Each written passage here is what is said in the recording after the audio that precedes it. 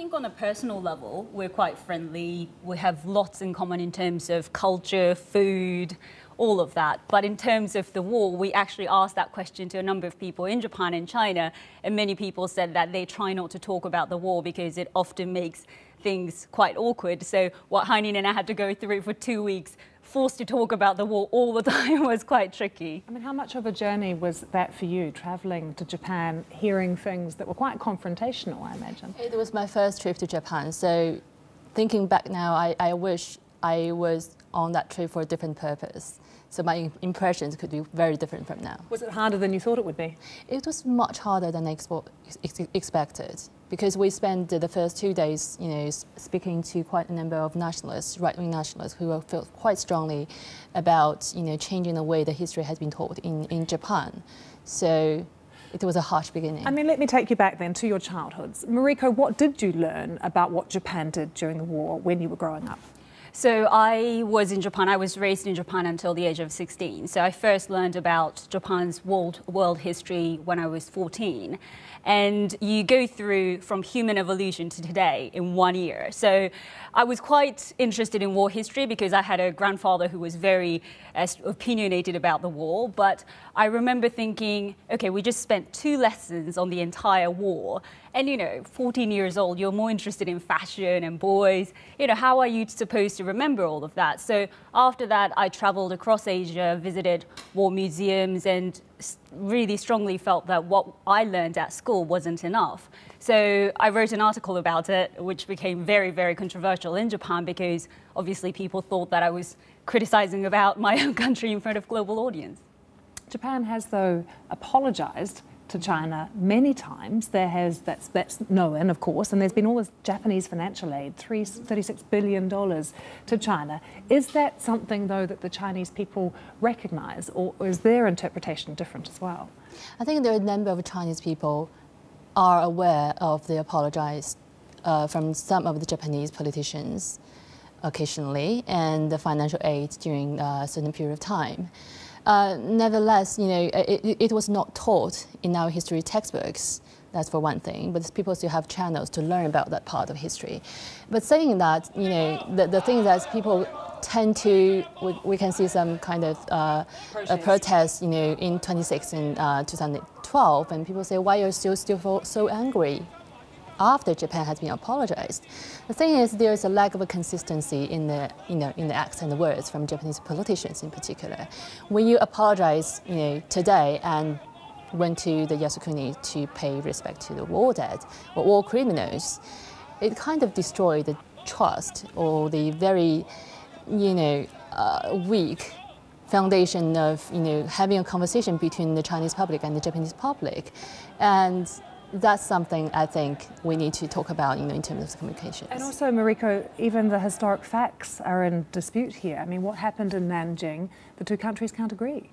Indeed. I mean, we did speak to a number of people who said that all those supposedly civilians were just guerrilla fighters who dressed as civilians. Even a little bit more moderate historian would argue that there were only 200,000 people in the city of Nanjing. So how could China claim that more than 300 were killed? And also the Communist Party, just after the war, even during the war, when they were bringing this issue up, they were citing a lot lower numbers. So there are a lot of controversies there. But Haining, how did it feel to be sitting there and to be told by some Japanese people that this is all wrong, that what happened in Nanjing simply didn't happen that way?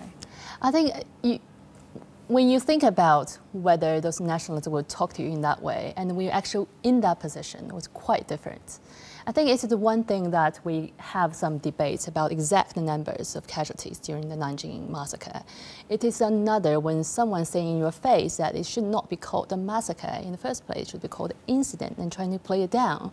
And that's kind of the thing that will provoke the deepest emotions on the back of your mind as a Chinese person. Do you think that today's Japanese population should now be feeling guilt over what happened? Can you repeat that question? Do you think that, Mariko, that other young Japanese should feel guilty about what happened? I don't think Japanese people, ordinary people, should, feel guilty about what the soldiers and the politicians did some 80 years ago. That's a different question.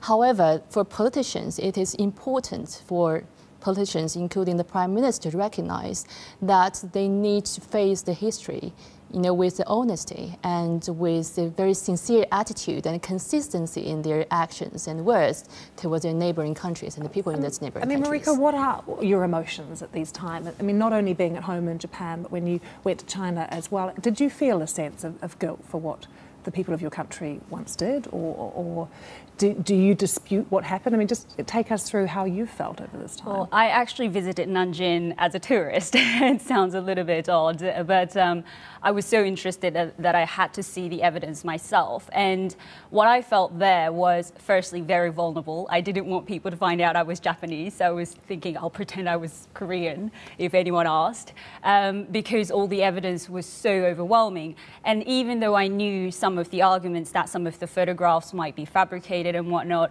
but there was a section in the museum where Japanese soldiers were speaking to a Japanese journalist, admitting that he killed and raped. And that's when I thought, it's not about the number. Something horrible did happen. But this project was quite interesting in a sense that I started off criticizing our own education, but we also examined if China's patriotic education plays a role in today's tensions between the two countries.